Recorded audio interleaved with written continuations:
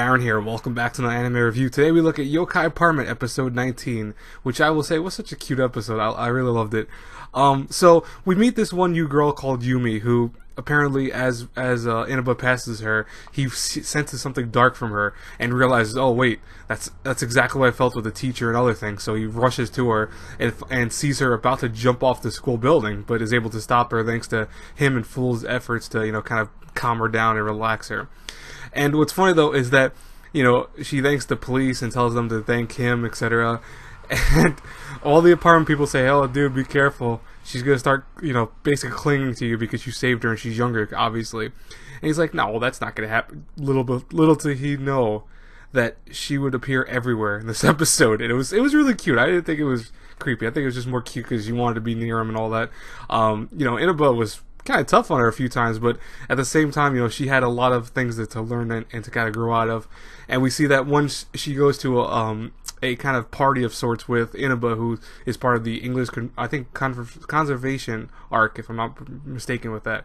Or is it, I don't know if it's conversation or compensation. I don't know which one it was, to be honest. I forgot off the top of my head. But, once he joins that with her, she starts realizing what she wants to do, and she also wants to learn how to speak English, and so this way she can kind of broaden her horizons, etc. It was just a cute, simple episode. I don't think there was anything that was outlandish about it, obviously. I do question Inaba's kind of, like I said, cruelty towards her at one point. Like, he's like, don't wear that, and don't wear this, and come here like that, and respect and be polite. I'm like, dude, she's younger than you, but she ain't that much younger than you. Relax, dude. Calm down a little bit. Like, holy crap.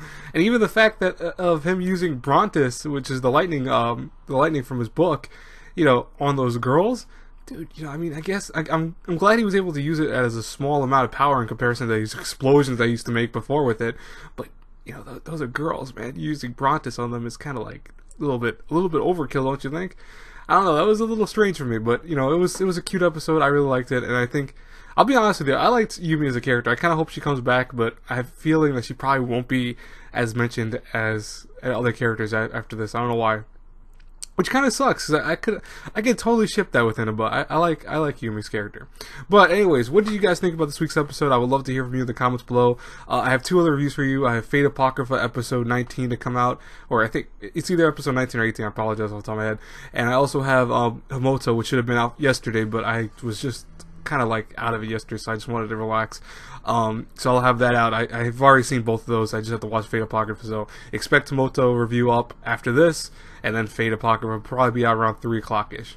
I'll talk to you guys later. Have a great, blessed day, everyone. If I don't see you in my next review, and even if I do see you in my next review, God bless you all. Bye-bye.